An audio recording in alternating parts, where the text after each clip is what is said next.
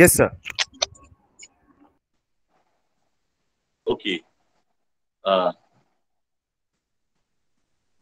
So let's start. Right. Yes, good evening, friends. On behalf of the Department of English, University of Gorbongo, let me welcome you to the last lecture of the online lecture series Parley 2021 that we are organizing. It's our pleasure today to have in our midst Professor Laura Doyle. Laura Doyle is Professor of English, College of Humanities and Fine Arts, University of Massachusetts-Amherst, United States of America. Professor Doyle today is going to talk about inter-imperiality.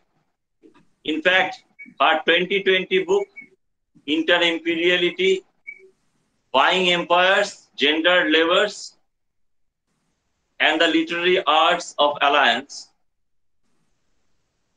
is the basis of this lecture. And she is the conferee of many awards and accolades, a pioneering scholar in this field. She is going to address us today. So without further ado, let me now request Professor Doyle to address us. And with this, I will disappear from the screen and leave it to Laura. Thank you very much, Dr. Bhattacharya, and to all of you. I'm very honored to be here and to discuss my work with you and be part of your very rich series. So thank you. So as Amit said, I will be drawing on my book, Inter-Imperiality, mainly today to reflect on the difficulties of ethical alliance and the need for different kinds of configurations and thinking about our alliances. I do believe that the crises of the present cry out for renewed forms of dialogue and alliance across regions and positionalities, including within academia. And I would suggest that only a fuller reckoning with the world's long imperial and androcentric pasts can generate grounds for the mutual recognition and temporal perspectives we need to build these alliances. Also in this context, I'd like to note that writing this book on inter-imperiality, which was 12 years in the making, was itself enriched and enabled by the dialogues, alliances, and collaborations of the World Studies Interdisciplinary Project at UMass. This is a decolonial research collective that I co-direct with Mongi Wakatinji, my colleague in economics at the university. Over the past 8 years that this collective has been growing, one of our key words became slow cooked, because there emerged a sort of different sense of timing among us that was far afield from the institutional discourses of productivity. I'm convinced that the future of decolonial work depends on similarly slow-cooked collaborative work across regions, disciplines, identities, languages, and periods. So it's in that spirit that I really value this opportunity to meet with you. So thank you in advance for your listening and dialogue. So I should say that the title of my lecture is Undoing Disavowal, Living Coeval Time, the Labors of Decolonial Alliance. In inter-imperiality, I bring together dialectical theory and non-Eurocentric world historiography to reframe long historical processes of economic state and cultural formation. I focus on the fact that in most periods from ancient times to today, there have been several contemporaneous empires and several vying hegemonies, rarely only one. The optic of inter-imperiality makes visible the degree to which multipolar forces of colonization have unfolded together with multipolar energies of alliance resistance and caretaking labors. The of interimperiality thus refers to dialectically entangled relations among empires and among those who endure, create, and maneuver among empires. So in the lecture, I will be drawing, directly from material in the book, but I've tried not to just read what's there and to, of course, shorten what's there, but also, really condense and highlight certain dimensions here. This tracking of empires' interconnected expansions and their extractive, capital accruing economies over 2 millennia in regions from the Americas to Afro-Eurasia clarifies several fundamental formations, at least in my eyes. And I highlight just a few of them initially here. First, this long view exposes the degree to which competitive inter-imperial relations have on one hand long driven the intensifying extractions, homogenizations, and coercive installations of material and political systems.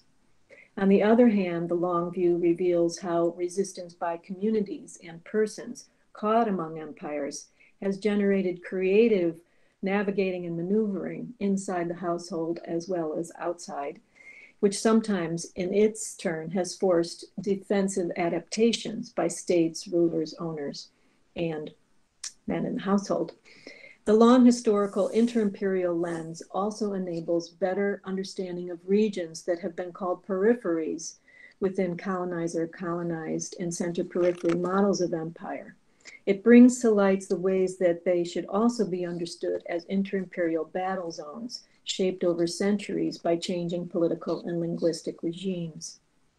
And the frictions and affiliations of which feed into the conflicts of the present.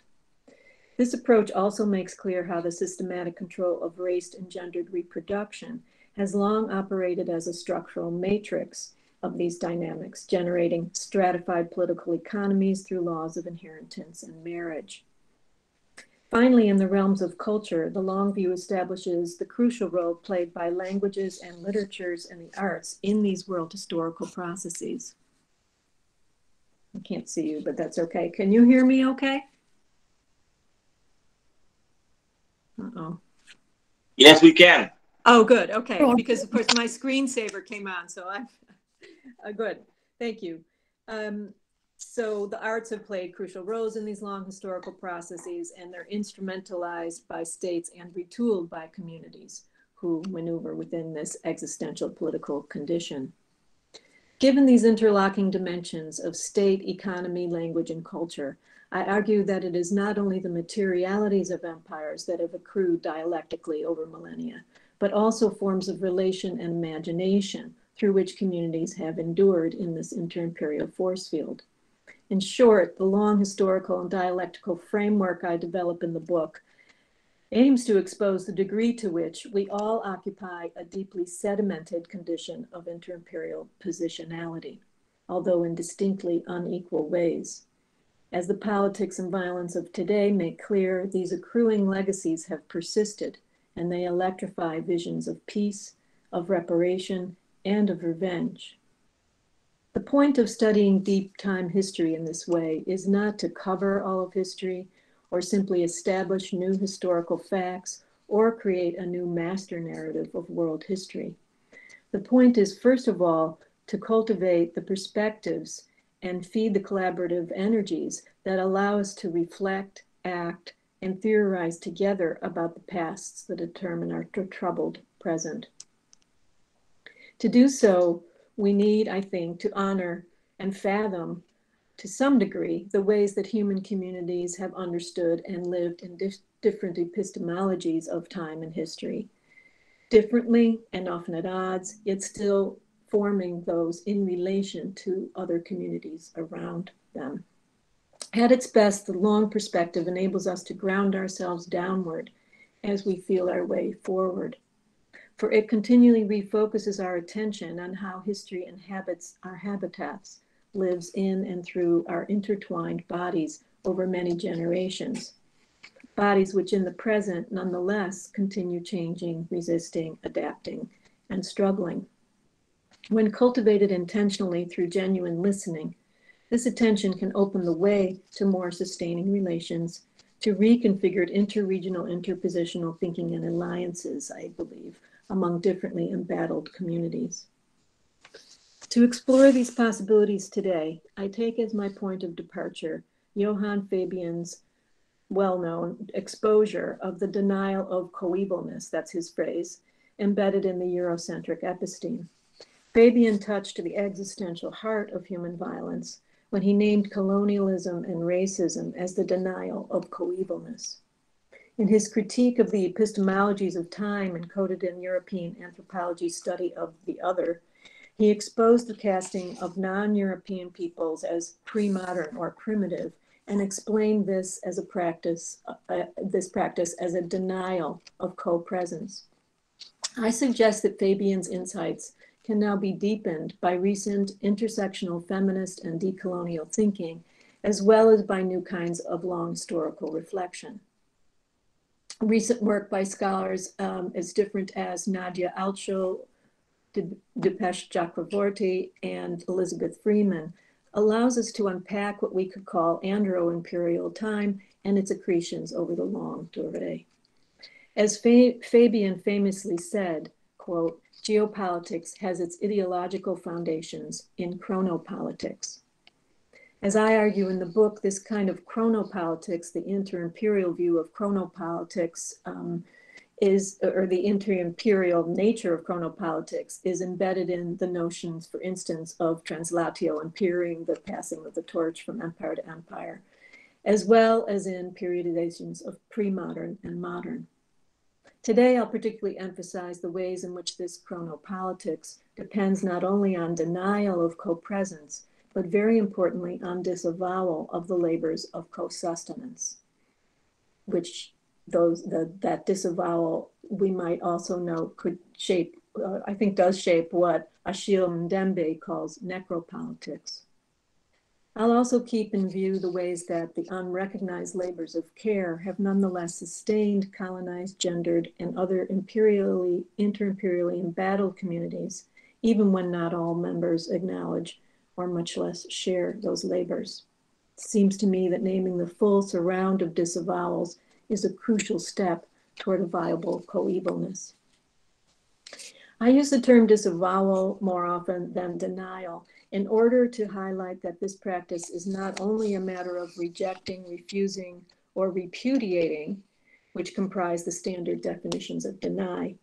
It also involves a bad faith posture, an equivocation, captured in the term disavowal, which, according to the dictionary, disclaims knowledge of, responsibility for, or connection with. As I'll emphasize, the disavowal of coevalness by powerful groups disclaims connection with the very people who sustain their lives, those who provide the food and tend the households, those who serve ruling groups as well as struggling families.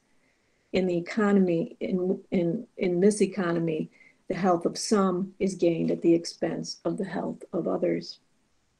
Moreover, these forms of disavowal are usually also authorized by continually reenacted discursive denigrations of those who serve. The wear and destruction wrought by these necropolitical habits may find full actualization in genocides and wars, or they may unfold through what Rob Nixon calls slow violence, including environmental racism, the culture of rape, the lack of reproductive support for women, or jobs that simply work laborers to death. Strikingly, in his choice of the word coeval, Fabian implicitly drew attention to the principles of well-being and the theft of it created by disavowal. For at its root, the term coeval denotes not only co-origination, but also more specifically a shared vitality over a long coterminous lifespan. Co, of course, derives from the Latin root for together or in common, and the syllable eva in coeval derives from the Proto-Indo-European Sanskrit root aiw or ayu, meaning vital force, life, longevity, eternity, which in Latin had became avum or age over time. AIW is also the root of the word hygiene, traditionally understood to denote healthy, and literally meaning living well, attributes, for instance, personified in the Greek goddess Hygeia. In short, full recognition of coevalness entails full acknowledgement of the co-sustenance that makes possible an enduring temporal coexistence. Against the coeval temporalities of longevity and vitality, we may place the theft of vital time from peoples and persons throughout history. Such etymologies can also point us back toward the early forms of dialectical thought, allowing us to trace and honor a deep historical, linguistic, and philosophical encoding of this existentially necessary interdependence. These include, for instance, as many of you undoubtedly know, the central Buddhist principle of, as translated, dependent origination, also understood as co-arising or interdependent co-arising, which acknowledges that nothing possesses its own irreducible self-nature, but everything depends on something else for its existence. As expressed in the Majjhima Nikaya, quote, when this is, that is, this arising, that arises. When this is not, that is not. This ceasing, that ceases. This principle is also embedded in the Taoist concepts of interpenetration and co-forming plurality, part of the traditions of thought that influenced the development of dialectical thought among German thinkers in the West. And this has been, there are footnotes on this in the book. In Interperiality, I draw on this legacy of thought to trace the ways that both humans and polities originate within a condition of dependent origination and dynamic co-formation. This point becomes clear when we recall, as so few philosophies do, that a person's physical survival depends from birth on another person who brings sustenance from the material world. G.W.F. Hegel's famous Lord and Bondsman arrived late on this scene. When Hegel positions the Lord's and Bondsman's physical contest for control as the original intersubjective moment, much gets erased in one stroke. For his life or death story of struggle over labor has no women in it. Yet without women's labors as well as men's, there is neither Lord nor bondsman in the first place. As with persons, polities are also co-constituted and co-formed, despite all disavowals to the contrary. We might recall that a state's claim to sovereignty must be recognized by other states to exist or have force. Moreover, most empires, kingdoms, nations, villages depend materially on trade, a relational activity. Even an embargo expresses a negative relation. Thus, neither persons nor polities have an original a priori independence to revive or defend. No pure origin, only fraught co-origination, requiring labor in every sense. Can you still hear me?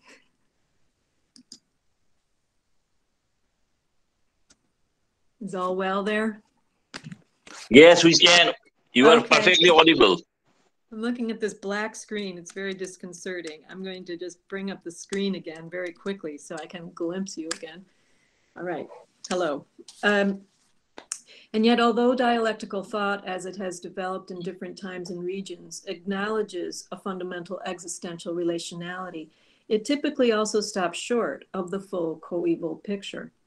In order to think back through our caretakers, to paraphrase Alice Walker, who wrote famously about thinking back through our mothers, and to think back through the systems that have exploited them, we need, I think, to think from outside the implicitly masculinist, raced, and Eurocentric frameworks and formations that have left gaps in dialectical thought.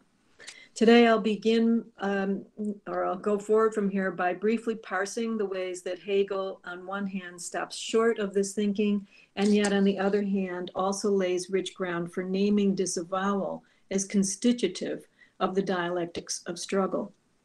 I'll then describe how dialectics and disavowal work at the macro level of inter-imperial and gendered or raced formations, which sometimes also run along the lines of religious difference. Finally, I'll offer some brief literary readings to illustrate literature's interventions in these economies. Okay, which I think have implications for our work as intellectuals today.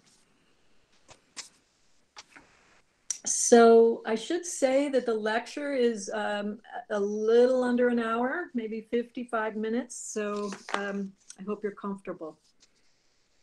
In his implicit reworking of Indo-Chinese and Mediterranean forms of dialectical thought and phenomenology of spirit, Hegel begins by noting that although what he calls the matters or the forces of the world's phenomena appear as independent entities, in their experienced unfolding, they are, quote, each where the other is. They mutually interpenetrate. He further argues that all matters, and this is his word for phenomena, really, he sees as very dynamic. All matters are, and this is his phrase, absolutely porous or are sublated, by which he means that phenomena are constituted in perception by their differentiating relation to each other. And here it's worth, re-emphasizing that Hegel is not writing a positivist or ontological philosophy, but a phenomenological one that tries to describe how phenomena are perceived by humans. For instance, when he comments on the lived distinction between night and day, Hegel does not define night and day as opposing objective poles, but rather as differentiated interpenetrating elements for perception. So day is the negative that subtends the human statement, now it is night. Day is not night's opposite, but rather its condition of perception and naming. In this way, day is also preserved, to use Hegel's word, in the perception, now it is night. And of course, all along here, this is all in translation, it's important to say. The talk, my words, my quotes. The result is not a synthesis of thesis and antithesis, as some Alexander Kojev and others misrepresented Hegel's thought, but rather an interpenetration of sublated elements whose co-forming presence, Hegel posits, is continuously active in future moments, sometimes powerfully catalytic and destabilizing, especially in the political realm. When Hegel turns to humans, these dynamic interpenetrations and sublations become more agonistic, more fraught with peril. The concept of sublation enters more centrally to name both the conflictual energies of encounter and the disavowals of appropriation that emerge in these encounters, including what, with Fabian, we can call negations of coevalness. Hegel, first of all, emphasizes that each human encounter entails a pressure to adapt to or subsume the distinguishing differences of other actors. As he puts it, in any encounter, each finds itself as an other being, and, he says, each wishes to supersede this otherness of itself. The wish is not only to supersede the other being, but specifically to supersede the othering effect of that onlooker's presence and gaze, which prompts a desire to overcome a threat of domination by that onlooking being who perceives the first self as an object for its vision. Yet in Hegel's account, this coeval intersubjectivity is a competitive, volatile, zero-sum situation. Both persons are simultaneously perceiving and perceived, and both fear and seek domination. Hegel stresses the wish for control arising from these encounters, which drives, he says, a double movement or a simultaneous exchange of practices between the actors. That is, in this agonistic relation, one person borrows from and imitates the other exactly and ironically in order to counter control by that other. Hegel's words again, each does itself what it demands of the other and therefore also does what it does only insofar as the other does the same. Paradoxically, to manage the other's gazing presence and to maintain independence, each acts more like the other. We might think here not only of what has been called appropriation, but also of what Homi Bhabha called colonial mimicry and Barbara Fuchs discusses as imperial and cultural mimesis.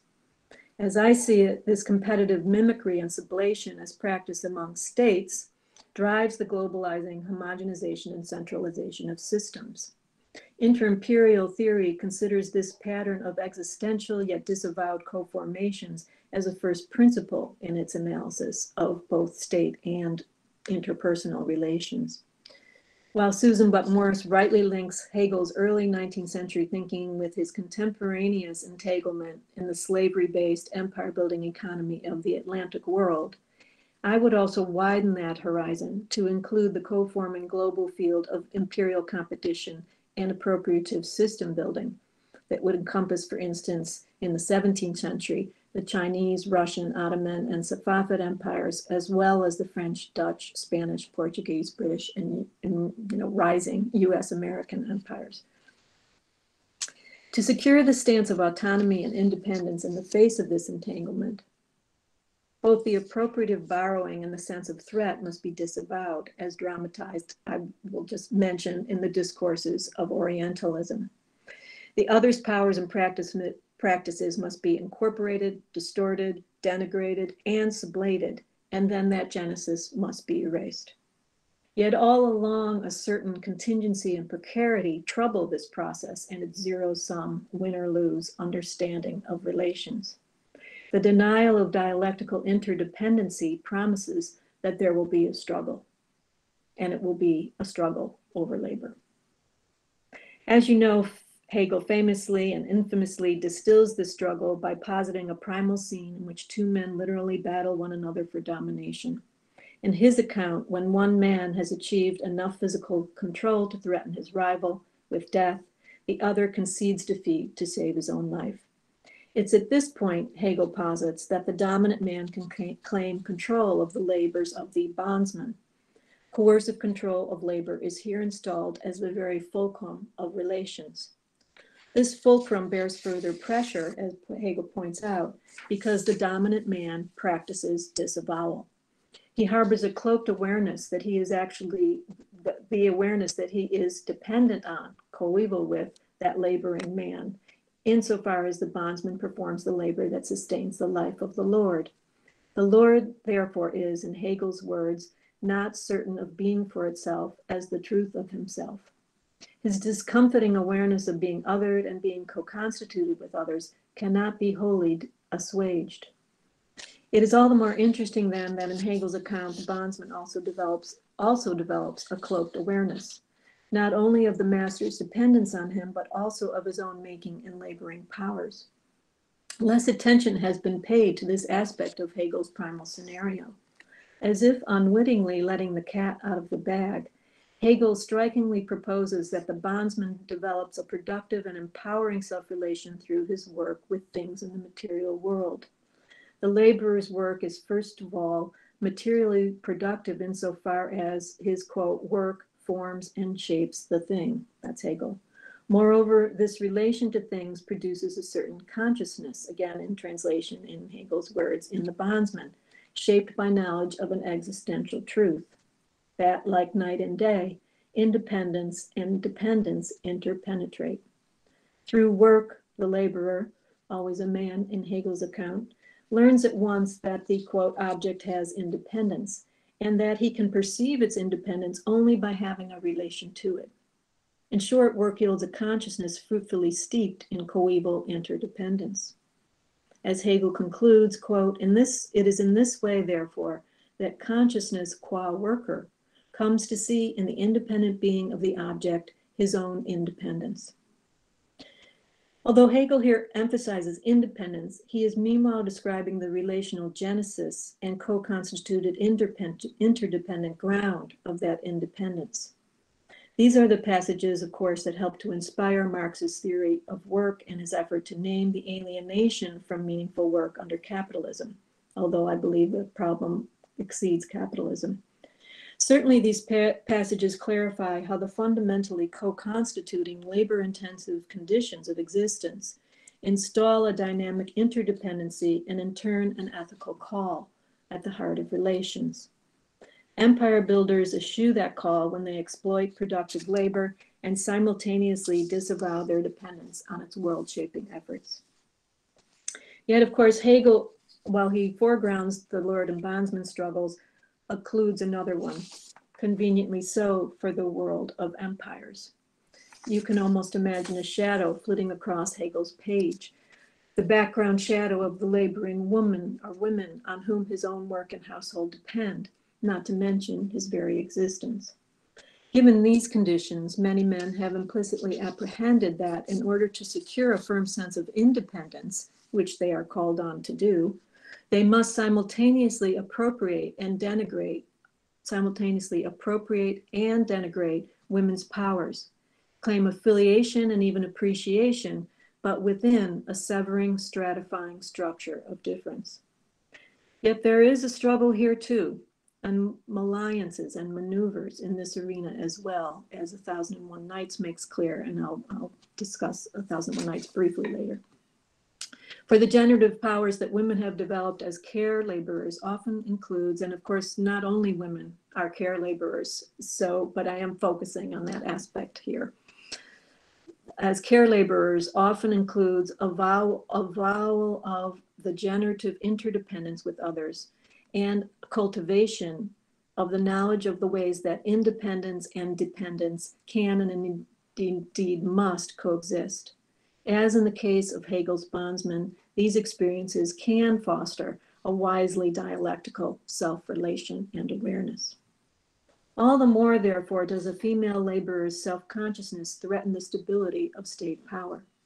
As feminist scholars have long noted, ruling classes regulate sexuality in ways that serve to reproduce race and class hierarchies or caste, that is to secure the reigning group's power within kin lines and to ensure the reproduction of laboring classes, especially in systems of slavery, caste, and serfdom.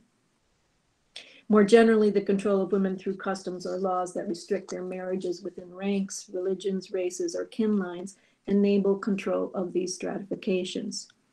These determine the distribution of many other privileges and obligations as well, also installing uneven access to life-sustaining resources: water, land, animals, housing, air conditioning, travel, schools, systems.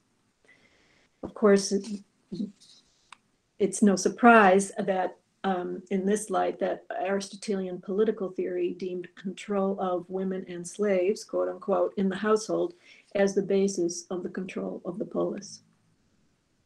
In short, women are conscripted into reproducing not just humans, but specifically positioned humans, be they rulers, merchants, or ditch diggers. And we do so in a world of vying defensive states with their vying hegemonies and economies. It is therefore no surprise, again, that any resistant or dissenting awareness on women's part, any feminist consciousness, must be attributed to outsiders, discredited as a form of threatening affiliation with other states. Indeed, we might recall that some of the most well-known stories of the world blame women for the downfall of states or for the colonization of it. From Cleopatra and Helen of Troy, blame for the ruin of empires, or in some anti-colonial narratives, women blamed for letting in the conquerors, as with the figure of Melanch in Mexican tradition, or the adulteress blamed in Irish nationalist rhetoric for bringing, as Joyce puts it, the Saxon robbers here. Parodying Joyce is doing here. Thus, even as men are authorized to disavow women's sustaining labors and discredit her discerning strengths and strategies, sometimes under the guise of idealizing them, they are also given righteous permission to redirect women's powers toward men's ends, beginning with, and this should never be underestimated, men's release from the demands of nurturing and housekeeping labors. Meanwhile, in other arenas of geopolitical discourse, imperialist narratives of history likewise rest on the disavowal of interdependent coevalness. Be it Britain, the US, or the Chinese Middle Kingdom, an empire often constructs itself as the center of the world while positioning other polities and regions as dependents, peripheries, or lesser rivals. Each empire understands its necessary dependence on trade relations and, each empire understates its necessary dependence on trade relations and alliances with others, including marriage alliances, and each downplays its re-instrumentalization of the infrastructures, knowledge, labor, and local governance of the communities it has colonized. The legendary notion of translatio imperii implies that the triumphant empire has wholly usurped the central place of a prior reigning empire. Culture makers have sometimes countered these myths, yet given patronage, many have also played key roles in this disavowal, since empires have for millennia bestowed favor on the historians, authors, artists, entertainers, whose legend making elides the state's violence and its beholdenness to a world of others. Fabian's account of racist denials of coevalness and contemporaneity with other peoples can also thus describe empire's illusion of the contemporaneity of other polities. These may include formidable rivals, neither conquered nor backward nor in decline, but alive and well, and therefore requiring discursive denigration, as in the characterizations of the Ottoman Empire as the sick man of Europe. The wide success of European empires in the practice of disavowal has, of course, issued in Eurocentrism, and epitomized in Europe's claim to have created the quote-unquote modern world that has superseded our quote-unquote dark ages. This is just a side point, but the continuing use in my mind of the words pre-modern and modern among diverse scholars in every discipline, including critical theorists, is a measure of this tactic's continuing success. To take account of this longer history is, I think, to begin one way of counteracting those disavowals on which imperial hegemonies depend. Said suggested as much in Culture and Imperialism, having noted that in addition to the British and the French, quote, the United States, Russia, Japan, and Turkey were also all imperial powers for some or all of the 19th century. Said proceeds to identify two persistent elisions in these imperialist naming of their situation, quote, and this is Said, the fact of the contending native and the fact of other empires. Post-colonial scholars have richly theorized the actions of the contending native, but the determining force of a surround of other empires has received limited attention, which has also obscured what this surround of empires means from the perspective of the colonized. Seeing that dynamism, we are better able to track the troubled dialectics of resistance, which I'll turn to next. Okay.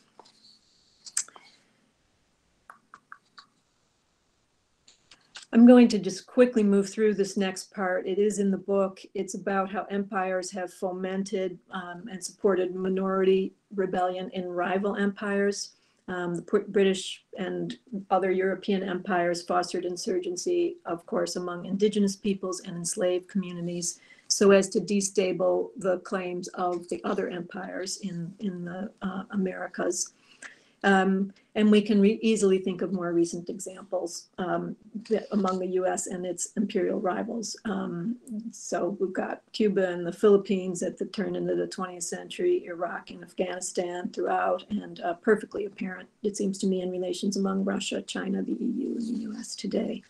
This way of destabilizing other states and, you know, arming the oppressed or dissenting minorities in those states for their own purposes. In this force field, anti-colonial struggle is clearly much more than us against them. It demands a certain horizontal alertness and strategies and affiliations that can grapple with that 360-degree surround of jockeying actors and states. Leaders in the 1960s of newly independent states understood this. It seems to me it's implicit in the phrase third world. But again, not so much follow up on that outside the Cold War context. So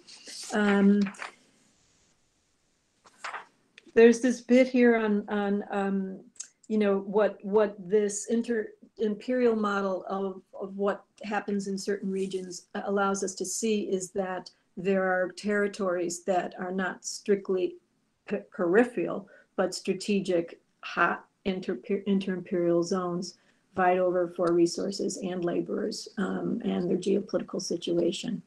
So situated across crossroads and sea lanes, parts of the Middle East and North Africa have been repeatedly invaded by empires, from Macedonian, Persian through Roman and Byzantine to Ottoman and European. Parts of Kashmir, as you well know, repeatedly invaded and claimed by vying empires with effects for today. theorists of Eastern Europe would say the same. In these regions, each invading empire has left its sediments in infrastructural, linguistic, epistemological, symbolic, and political forms, which then persist in that layered form to shape future conflicts. This has affected the dynamics of resistance and revolt. Laborers and other imperial actors have shrewdly yet precariously navigated within a multipolar, multiscalar field of power relations. Consider Toussaint Louverture negotiating with agents of the British Empire who offered arms and personnel to strengthen their battles against the French Empire. Roger Casement, Irish, negotiating with agents of German Empire to win Irish independence from the British Empire. Sharif Hussein ibn Ali, the leader of the Arab uprising against the Ottoman Empire during World War II, had been encouraged and abetted by the British Empire, although eventually betrayed, as we know, in the Balfour Declaration. Although empires often win, it is also true that these resistance movements, sustained in the background by labors of care, also sometimes make gains, or they have afterlives that inspire future movements. So I'm just going to skip a bit here so I can move forward. And yet, these geopolitical layers and conditions have made alliance building a difficult process. For as one set of dominant empires undercut and replaced another, layers of identity and language affiliations have formed, sometimes conflicting, sometimes creating conflict and making trust fragile and ethical choices fraught. So regions have not only formed as palimpsests of inter-imperial systems and infrastructures, but also as vessels of layered collective memory and cross-hatched identifications that can be rallying or divisive.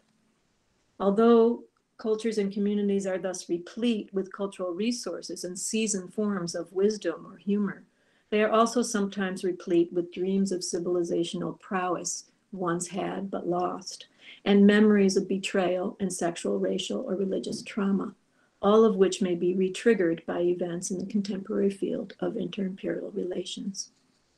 I might even venture to say that these long accruing, still active volatilities are the medium in which we live.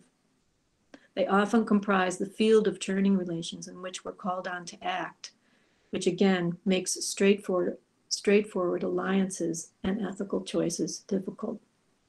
So as I hope to indicate in the last section of the talk, literature has exerted a structuring force in this existential dialectical field in both oral and written forms, and it sometimes has addressed exactly these pressures and dilemmas. So I have my eye on the clock. I think I'll be fine, but I'll just stop if I start to go over. How are you all doing? You with me?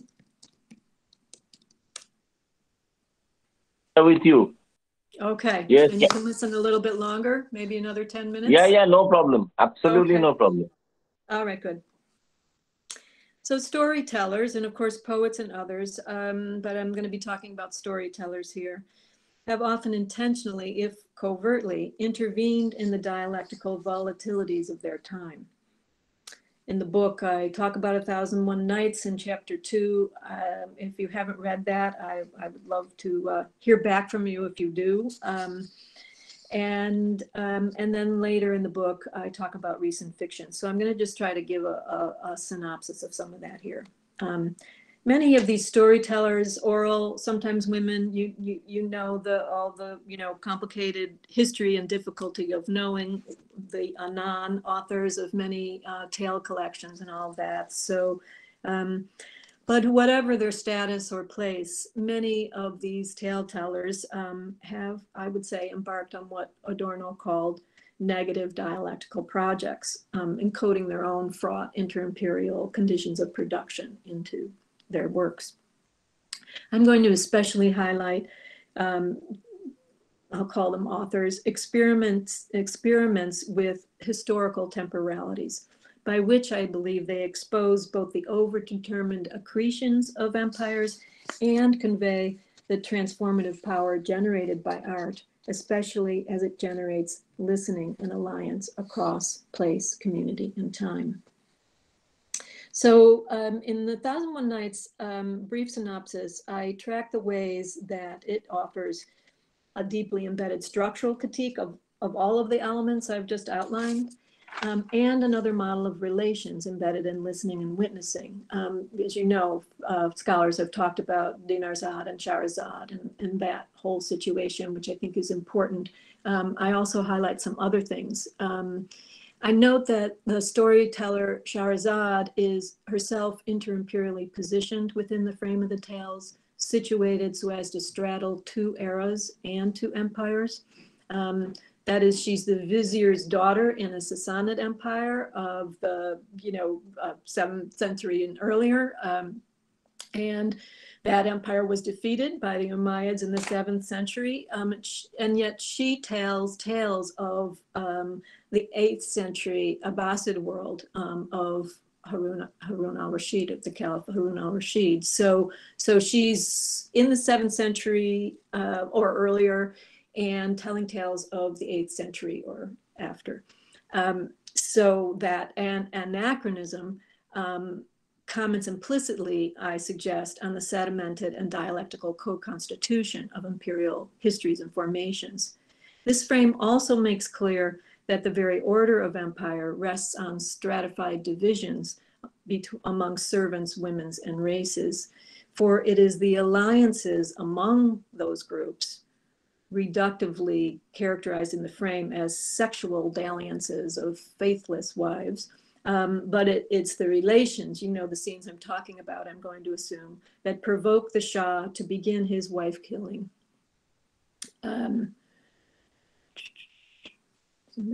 The threat to the state is hinted at in several ways, especially in the pivotal role of Shahrazad's the vizier. For as Saeed Arjumand has shown in his study of early Islamic states, the vizier served a linchpin role connecting culture, state, and economy. So again, I expand on that in the book, but I'm just mentioning it here. In the Nights, it's no coincidence that Shahrazad's vizier father, it is he who tells her a pair of animal tales in order to dissuade her from her effort to act in solidarity with the young women and marry Shahryar. His tales feature, the vizier's tales feature an attempted alliance between a laboring ox and donkey, when the ox offers the donkey advice about how to lighten his crushing daily workload. Strikingly, as the tales imply, the merchant who owns the animals defeats their effort at alliance through his monopoly of the powers of language and translation. He can understand the language of the animals. Given to him, the text hints in passing, by an unnamed sovereign power who will kill him if he shares the secret of the language. So he hears the animals plan their strategy, and he counteracts this so that in the end, the ox says, I have to change what I've said to the donkey or I'm just gonna die. Then the vizier tells a second tale. Shahar says, I'm not deterred. He tells her a second tale about how the wife is interested in those powers of translation, and the husband's about to go along and share the secret, but the rooster, not surprisingly, it's the rooster who tells the husband that no, you should push her into a closet, beat her with a stick until she cries out, I don't want to know anything else, which he does, which works, and the household and the kingdom are all happy. Shahrazad does not care about these tales. She says, I know many such tales, and of course she proceeds to tell them. And she says to Shahryar, gives him a command, listen. Listen, she says to him. So you all know the story, and she proceeds to wield the powers of state in this sense to change the direction of the state, which is having a sexual crisis. In the long 20th century of global inter-imperial wars and decolonial movements, and so including now, up to now, many authors have likewise positioned their protagonists between empires and experimented with ways of rendering the dialectics of coercion and the arts of transformative alliance. And I'll just name a few texts quickly here. 2000 Seasons, 1973, by the Ghanaian author Ayikwe Amar, traces a millennium of successive colonizations and successive resistance movements in West Africa. He's thinking here about, well, this is what his choral narrator says. We are not Europeans, we're not Christians, and we are not Arabs, we are not Muslims. And it goes, that's the position in which this community is placed. Successive colonization and sort of converging upon colonizations. That's his story that he wants to tell, third world author. Joyce, of course, opens Ulysses with Stephen Dedalus lamenting his position as, quote, the servant of two masters, an English and an Italian. In other words, he says the imperial British state and the Holy Roman Catholic Apostolic Church. I, having been raised Irish American Catholic, would say I would put it right up there, just like Joyce. I would put the Roman Church right up there with the British Empire. We might say that in Nighttown, Joyce takes us down into a mock epic rendering of the inter-imperial unconscious, where rituals of domination, interpolation, and humiliation play out over and over. And I don't know what you all think of this, but Mulk Rajanan in Untouchable, his day in the life novel of the Dalit protagonist Baka, has Baka perceive, quote, a common quality in the look of hate, in the round white face of the colonel's wife, and in the visage of the touched Hindu man who had beaten and humiliated him that morning. In these and other texts, the plots pivot also on gender crises, for instance, the coercions or violations of sisters, as in Baka's sisters. And I would read this as a symptom of what Joyce calls the brother motive in his critique of these dynamics. In all of these texts, what Rushdie called the ghosts of ancient empires are in the air. In Midnight's Children, that text set amid inter-imperial wars involving Kashmir, as you know. Though I'm sorry to say that in my view, the masculinist elements of this haunted condition unfortunately also lurk disavowed in Rushdie's text, as they do in other works. Still, much is exposed there in that text.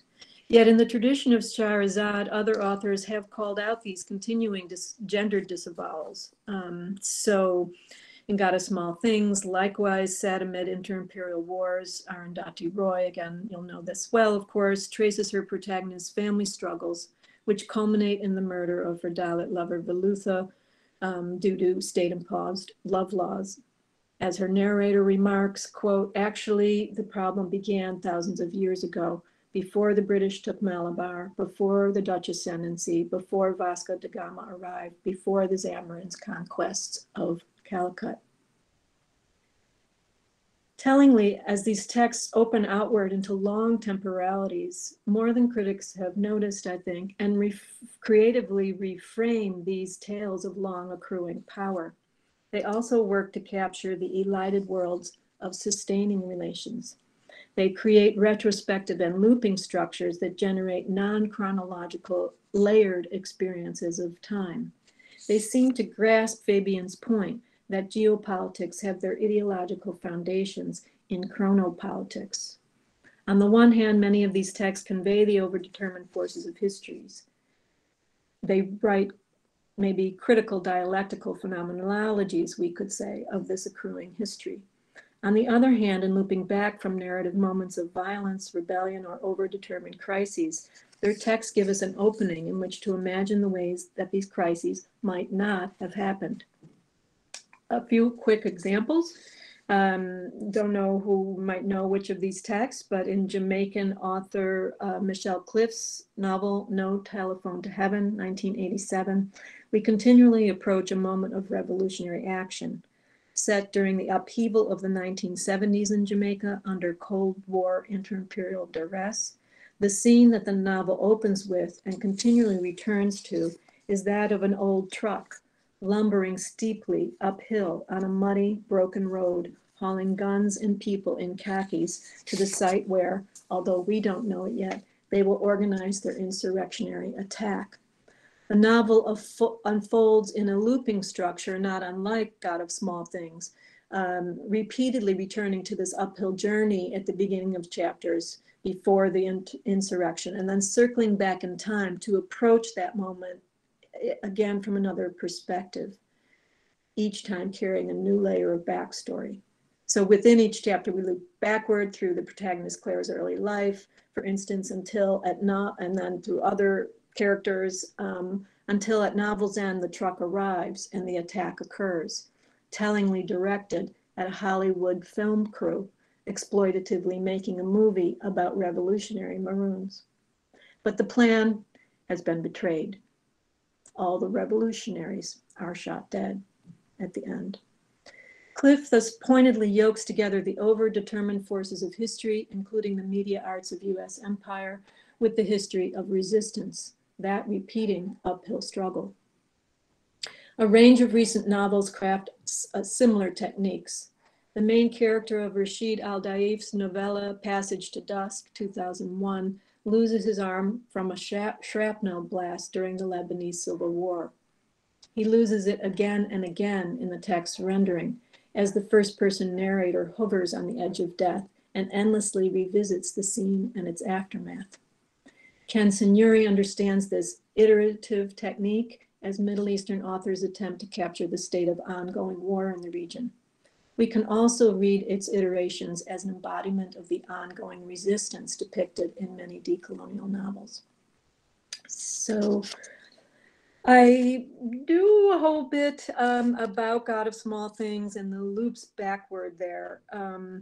And again, I'm assuming people will know, these are history's henchmen beating Velutha to death. There was no stray mugging or personal setting of scores. This was an era imprinting itself on those who lived in it.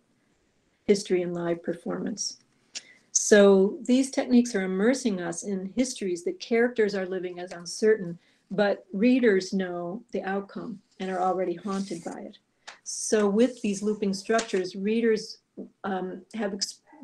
are witnessing experiences that might have ended otherwise. We're seeing them start over as if they might go somewhere else, maybe feeling hope for other outcomes while nonetheless girding ourselves for the inevitable overdetermined violence. And yet, although these looping structures often end in deadly violence, they simultaneously record other possibilities, in this way leading readers to invest in the potential for alternative pathways. For instance, as narratives step backward from the overdetermined crisis, they create moments when characters begin to see and move toward other kinds of affiliation. Within one such loop, for example, the friendship between the twins and Sophie Mal and God of Small Things develops. Against their expectations, and despite the grounds for distrust, the narrative lets us see that the children begin to form a bond. Similarly, in Carol Phillips' novel, A Distant Shore, Gabriel and Dorothy sense each other's sorrows and inch toward friendship despite the political and racial gulf dividing them, up until the moment when great Gabriel is murdered by white racist thugs. By foreshadowing the event, the violence, and then whisking us back to a better moment in an alternative current of interactions, these texts gestured toward a path not determined and a future that is neither post nor colonial, in which the meanings of those words suddenly dissolve within an alternative language, like the one that Rahel and Estepan keep creating together beyond the hearing of adults. God of Small Things comments directly on how configurations of time affect action and how reconfigurations allow authors to raise questions about agency. In one striking sentence, Roy exposes the entrapment of time, capital T, and being, capital B, in constricting masculinist narratives, anticipating the insights of queer theorists such as Eve Sedgwick and Elizabeth Freeman. Roy capitalizes these words, time and being, as the brother-sister twins, Rahel and Esta, explain their temporary lack of a surname after their mother's divorce. Quote, for the time, capital T, being, capital B, they had no surname because Amu was considering reverting to her maiden name. though she said that choosing between her husband's name and her father's name didn't give a woman much of a choice. The everyday phrase here, for the time being, marks a brief lag in time created by Amu, a duration in which she belongs to neither father nor husband. Her choice to reject both alternatives and to linger with the effects of that refusal creates a moment of time being, a time outside regimented time. In turn, Rahel herself harbors an ambition to enter time differently, fantasizing about its unfolding. And I just have another page here. Quote, Rahel's toy wristwatch had the time painted on it, 10:22. One of her ambitions was to own a watch in which she could change the time whenever she wanted, which according to her was what time, capital T, was meant for in the first place. In effect, Rahel imagines that outside imperial time, another time being might arise. Being might direct time. If in this way the forces of caste, colonization, sexual prohibition, and deadly violence that began thousands of years ago could at least temporarily be derailed, then the lived horizon might open more capaciously to tomorrow, or to Nali, the closing words of the novel, a critical capaciousness Roy embodies by juxtaposing the English and Malayalam words. Not merely retrospective, then, these texts undertake the worlding work that keeps alive a changing consciousness in the present and for the future. Their reconstructions of temporality recast history's progress, quote unquote, or development, quote unquote, as history's questions, including about how to act ethically and who to befriend in a pressured, precarious field of relations. Recreating how it feels to live inside the determinations of history while apprehending suppressed and sustaining possibilities. They immerse readers, these authors, in decisions about when and where one enters the dialectic, to paraphrase African-American theorist Paula Giddings. When and where we enter is her phrase about African-American women. They remind us that many before us have faced these questions and decisions. They let us feel the possibilities that might emerge when we fully avow and fully share the burdens of our difficult bodily and inter-imperial conditions of coeval existence. We all inherit many legacies that have been forged through the difficult work of alliance and action, even in a field of relations powerfully defined by centuries of coercion. Arts sometimes have carried those legacies, and many artists have labored to persuade us that the narratives and the practices can change. The words and images are structures, they remind us, and the words or images can change. The time being is now, and the labors are ours together. I think we might say all of us are historical dialectics. Thank you.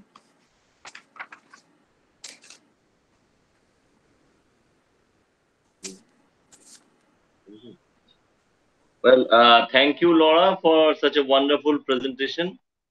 Well, I hope there will be questions and comments galore. So I will request my PhD scholar, Onik Dash, to moderate this session. There will be this interactive session where I hope the audience will ask questions and pass comments. Okay, I'm ready. Excuse me 1 second.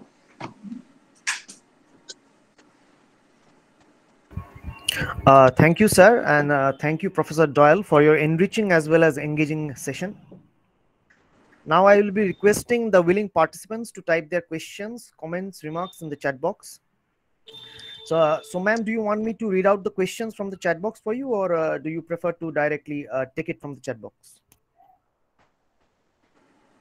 Were you directing that question to me? Yes, ma'am. Yes. I would prefer you to read them. I'm not good at yes. Okay. double tasking. Okay, ma'am. Okay. Thank you.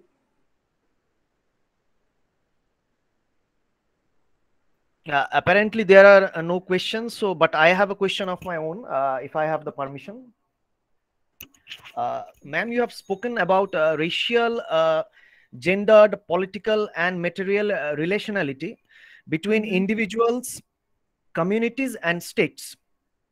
So, my question is, what role can literature play in repositioning our understanding and sensitize us in respect to these relations? So, if you can please elaborate on it. Mm-hmm. Sure. Yes. So the last part of the lecture was an attempt to address that question, and I intend for that material to show that literature does this work not only through telling certain stories that might not be known to others or that have been suppressed. So not only in their content, but also in their form. And that the form is important. Well, the form is important for the way it is restructuring the relations themselves. So just to turn to 1001 Nights, when Scheherazade presents herself to be the wife of Shahryar, she has one condition, and that is that her sister come into the room after the deeds have been done and listen while she tells stories.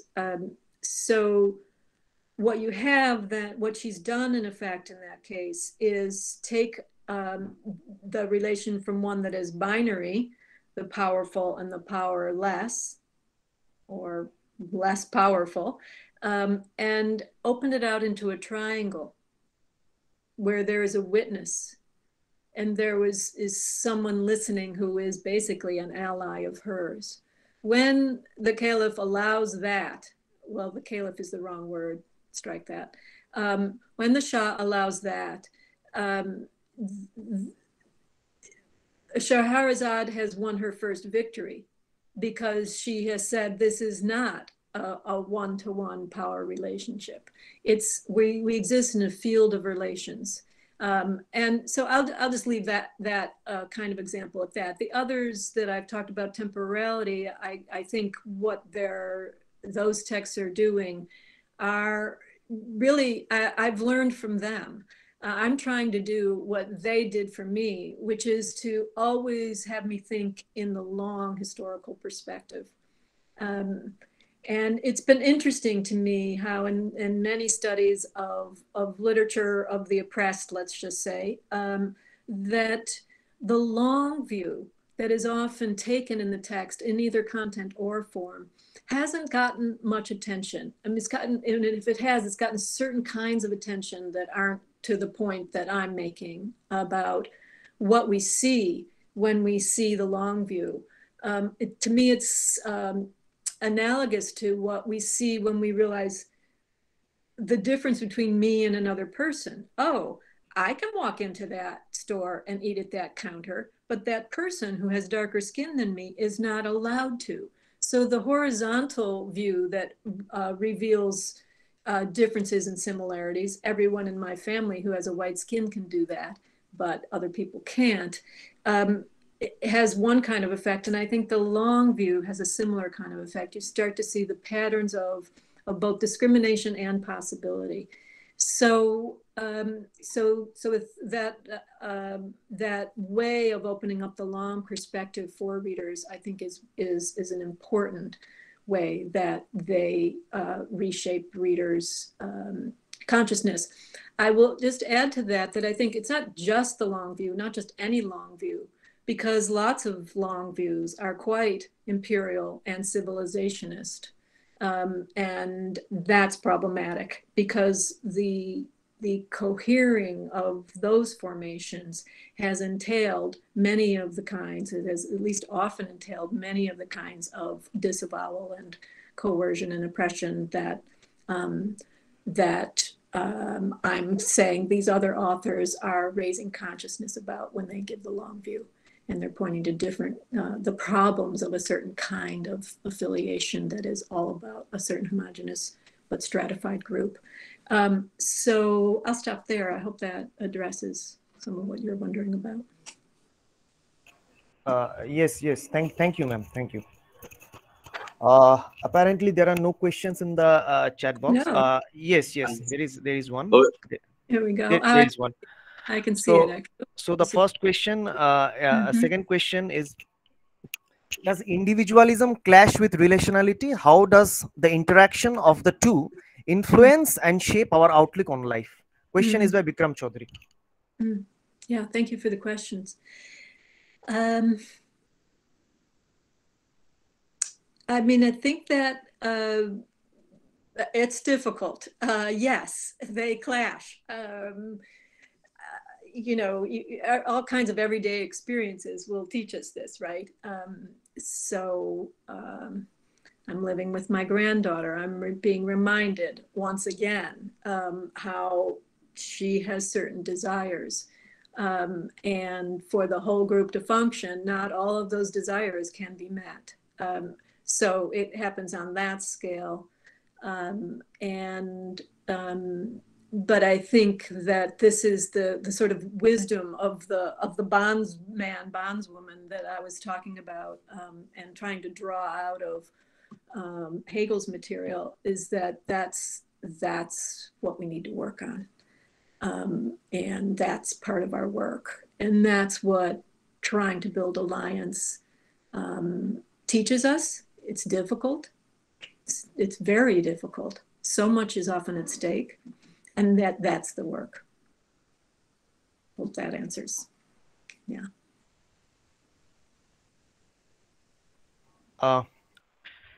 Thank you, ma'am. The third question is, you have referred to macro politics. Could you explain its relevance to your talk today? Thank you for the question. Well, I think of macro politics and micro politics as having a similar relationship to the global and the local. And it both could be also aligned with the old phrase, the personal is political.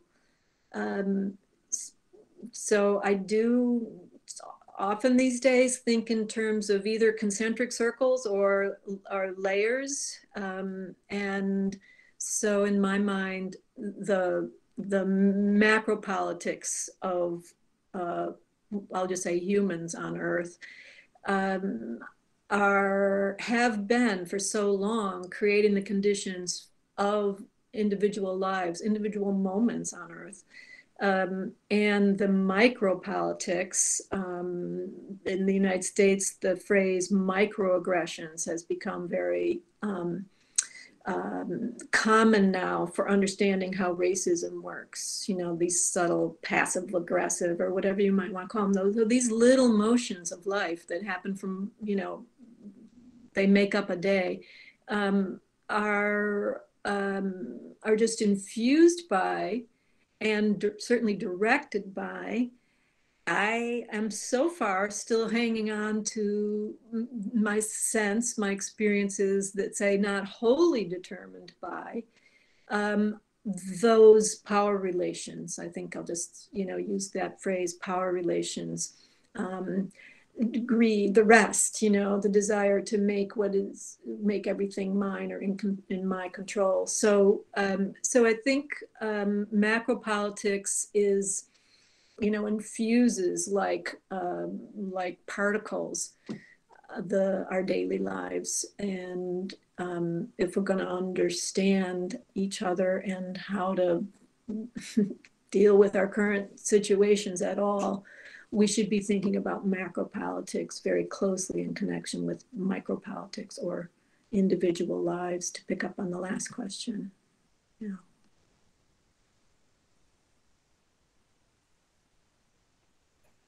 Thank you, ma'am, for patiently responding to all the queries. Now I will request AB sir to take over and give his concluding remarks. Over to you, sir. Well, thank you, Laura, for patiently answering all the questions. I have a comment to make. While listening to you, I was being reminded of the Kashmiri American poet Agha Shahid Ali, who actually talks about three cultures that were related to three imperial pasts. So I think if you feel interested, you can read his poems, because he talks about the Persian, the Mughal, and the English empires in India because of his own cultural as well as ethnic origins. So yes, and because you are talking about coevality, and that's why I was being reminded of Agha Shahid Ali. Now, yeah. Sorry. Yes, please. Go ahead. Yes. And in the case of Agha Shahid Ali, because he had migrated to and settled in the United States, especially in Arizona. So he talks about various pasts, the pasts of the Kashmiris in India and the desert people, the various Indian tribes in the Arizona deserts. And, he talks about their own traditions and how, with the onset of this settlement by the Normans and all that, the heritage was lost.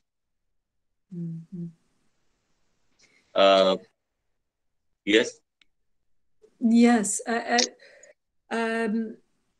Well,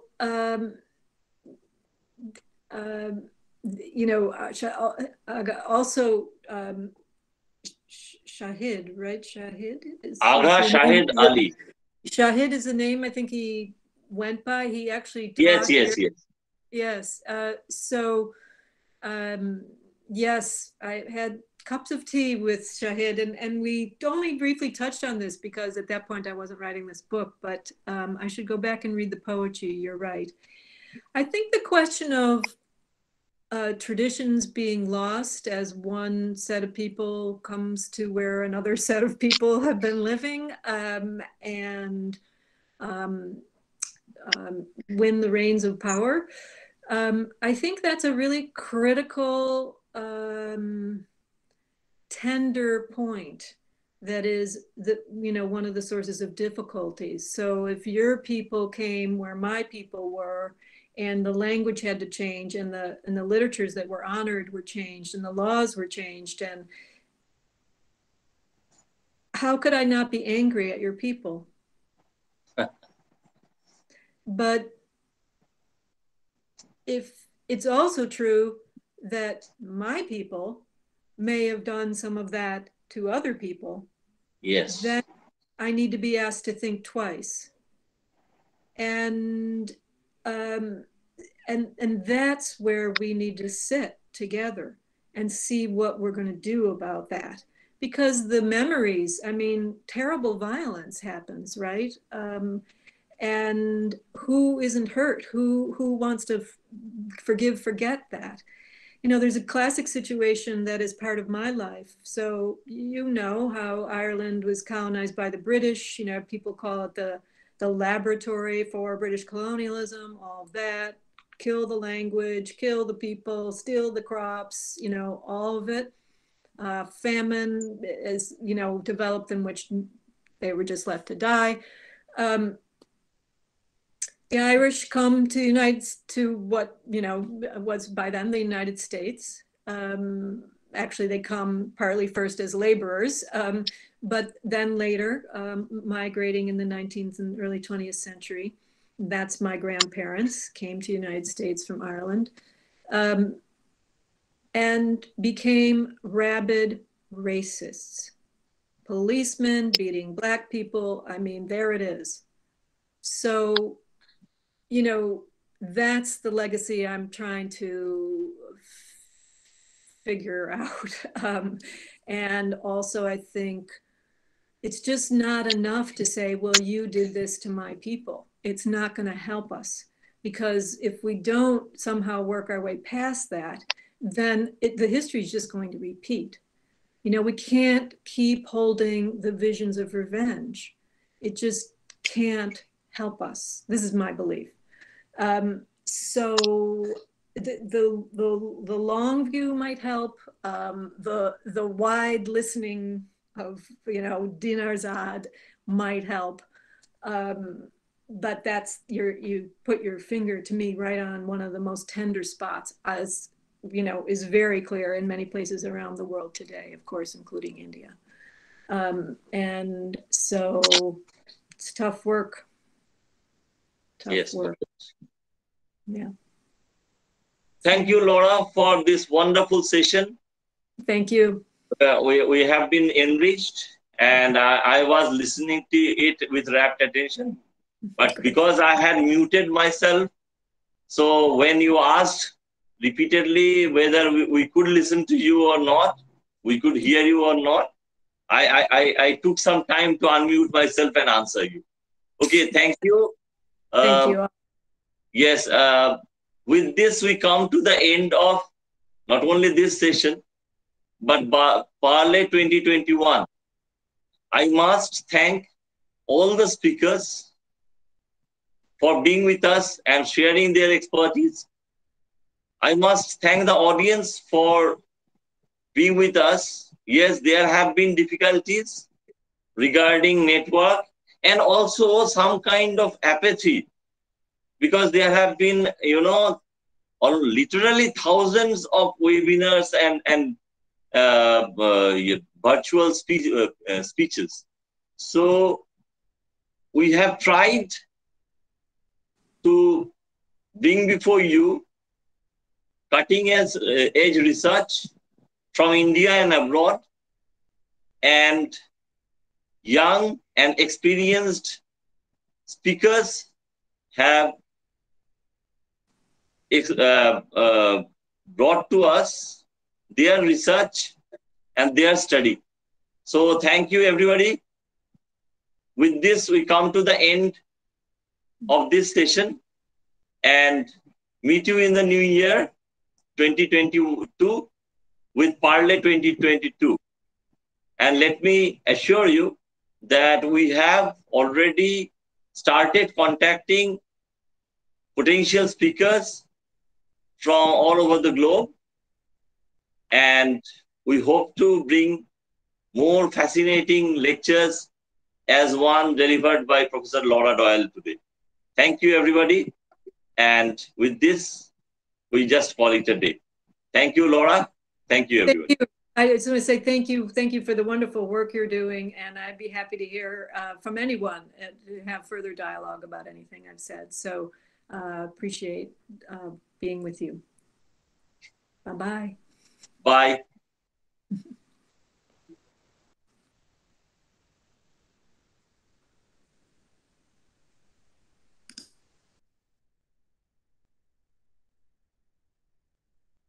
The recording now.